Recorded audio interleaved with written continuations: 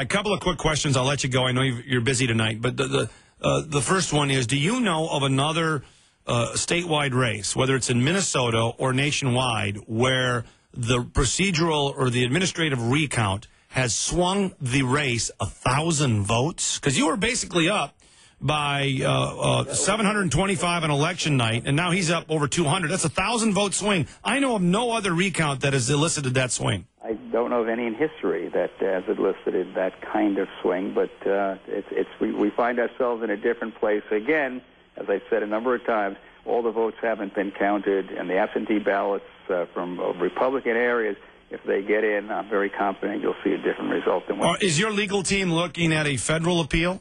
We're looking at all the issues. There are equal protection issues. Let's move through and let's see what we get with the absentee ballots and the double counting. All right.